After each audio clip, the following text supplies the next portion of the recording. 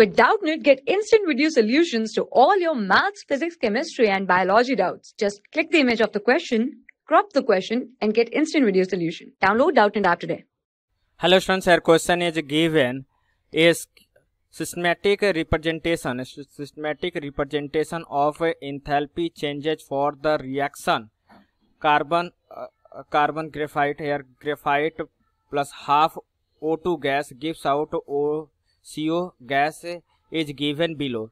The missing value is, here term is given carbon graphite plus O2 gives out CO2.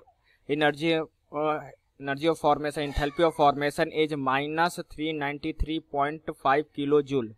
Okay, and here step by step reaction. First graphite react with half of the oxygen gives CO plus half O2, again react with half O2, it gives CO2. The energy will be minus 283.0 kilojoule.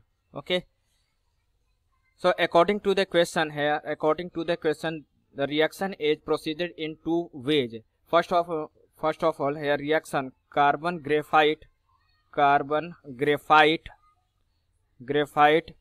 react with oxygen gas, it will form CO2 gas.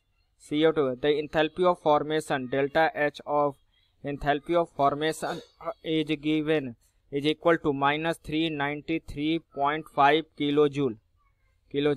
Again this reaction is happens step by step. The step by step reaction, C graphite react with half O2 gas, it will form CO gas, it will form CO gas. Okay, here enthalpy of formation, let us consider X.